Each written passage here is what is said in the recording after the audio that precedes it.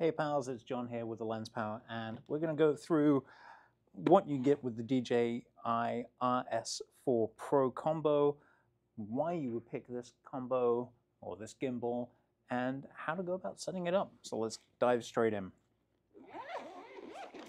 If you rent one of these from us, this is pretty much what it's going to look like when you open it up. We've got a cheat sheet here which details all the various items that are included. We have various bags, hopefully labeled with the content, so we can see we've got 4 USB cables of various types in here, a lens support system, we've got HDMI cables, we've got rail system, which we'll come back to later, we've got focus motor, we've got an Allen wrench, which will maybe come in handy. Obviously the gimbal itself, the little tripod feet, this is the battery grip, a phone holder, a couple of plates, we've got briefcase handle, we have the Raven Eye or wireless video transmission system. So we're not going to use all of these right now, but this is what is going to come with the kit. Everything is listed on this cheat sheet. So yeah, if you're ever in doubt, if you're like, did I pack everything? Find the cheat sheet, go through it. If you've got everything that's on the cheat sheet, you'll be good.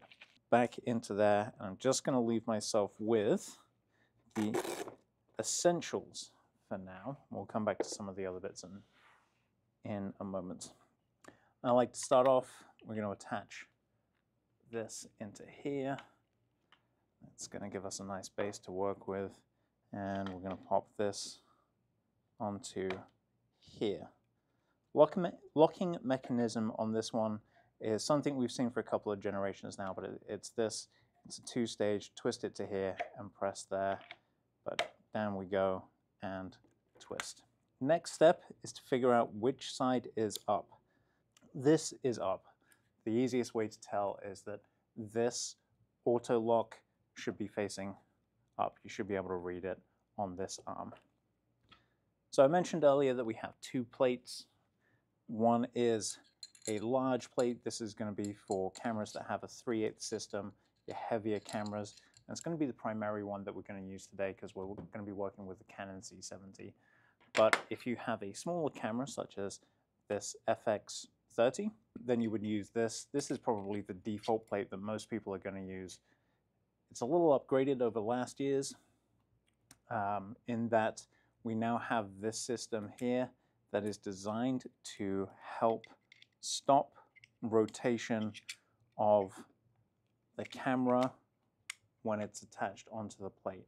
The idea being that you pull this back so that it snugs up against the camera body and stops it from twisting. So I'm just going to set these over here because, like I said, we're going to be working with this. This is the Canon C70. We've got the RF 50mm 1.2 mounted on it right here. So I've taken the lens cap off.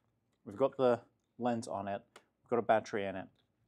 Basically, if you've never balanced a gimbal before, this is the part of the video that's for you, really, is you really want to make sure that you've got everything attached to your camera that you are going to have attached in the end before you start balancing it. Because if you balance it and then you add something or you remove something, it is going to throw off your balance entirely. I'm going to take this, I'm just going to mount it onto here, right about there. Take my little screwdriver, make sure that's nice and tight, just like that. So now that we've got the gimbal mounted onto the plate, we're just going to slide it back into this. And I reckon about there. I'm going to unlock this right here. And I was a little bit off. If you see how that's in the lock position, as I unlock this, the camera is going to tilt backwards because I wasn't quite right. That means that we're not balanced. So I'm just going to use this here that I mentioned. That is for fine tuning here to get things where we want it. So right about there. That's going to be a good starting point. We might have to adjust that later. I'm going to lock this here. And now we're going to spin it upwards. And we're going to fine tune this right here to make sure that this is balanced correctly this way. When we're balancing a gimbal, essentially what we're doing is we're trying to locate the center of gravity for the rig that we're balancing. That's too far that way. Maybe right about there. So far, we're doing good though. We've got this, and we've got our front to back balanced, so we're doing good. Next up, I'm going to unlock this one right here, and that is going to release this arm to freely move. And if I let this go, we can see that we're turning this way, which means I need to move my weight in the opposite direction. So that's what we're going to do. I'm going to move, I'm going to unlock that, and I've gone too far that way. I'm going to come back. That's right about there. So if I lock that so it doesn't accidentally slip out of place, and I put it on a little odd angle, but it's coming back to the middle. It's not rocking back to over here or the other way. There we go. Looking pretty good so far. The last axis is this one right here. I'm going to unlock that. I'm going to set this all back down again. And then to adjust this axis, we're going to slide this backwards and forwards as needed. Put that back to there, and I tilt it. It should stay in place, but it's not. It's tilting. It's rotating counterclockwise, which means I need to bring it towards the back a little bit. I'm going to try that. I'm getting pretty close. That might be too much. Right there, actually. Not too much at all, just the right amount. Now with that set, I'm going to flip this into the locked position so that this can't move anymore. So there you have it. That's the balancing. So we're going to power it up.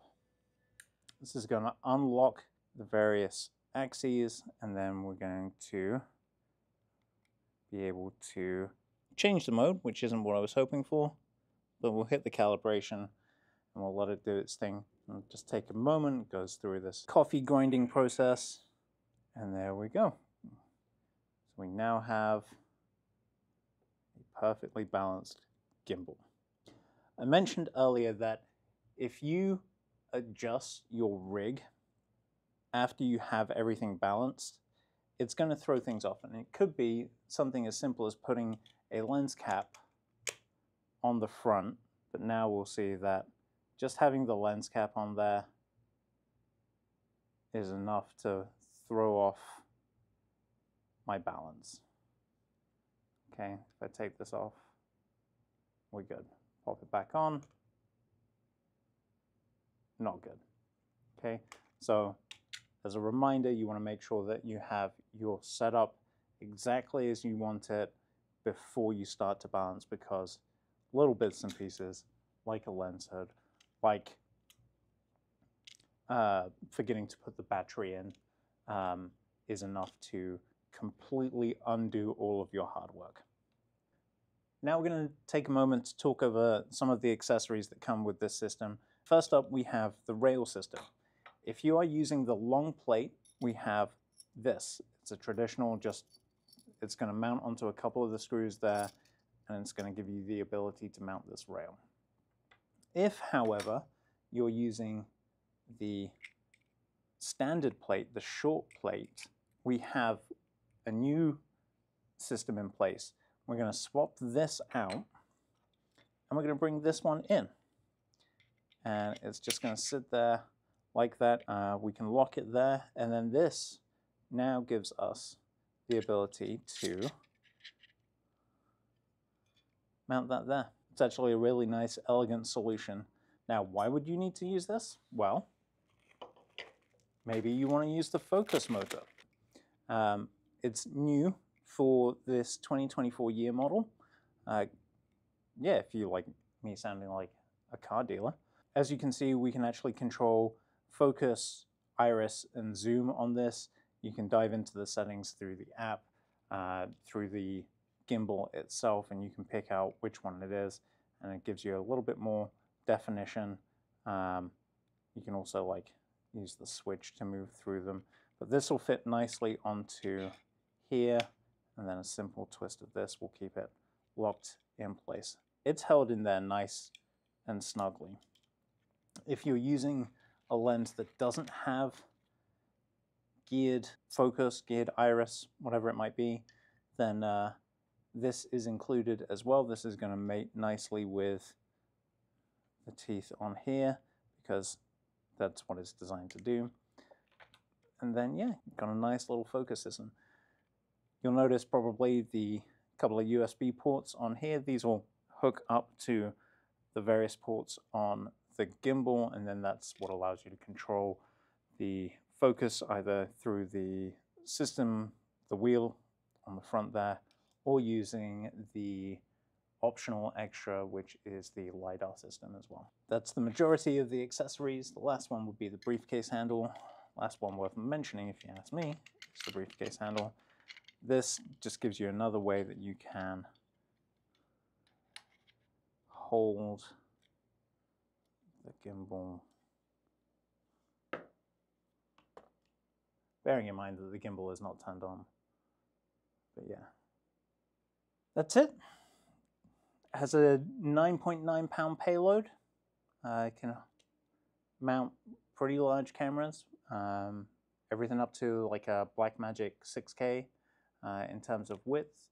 You can do an FX6 on here depending on the lens you're putting on it.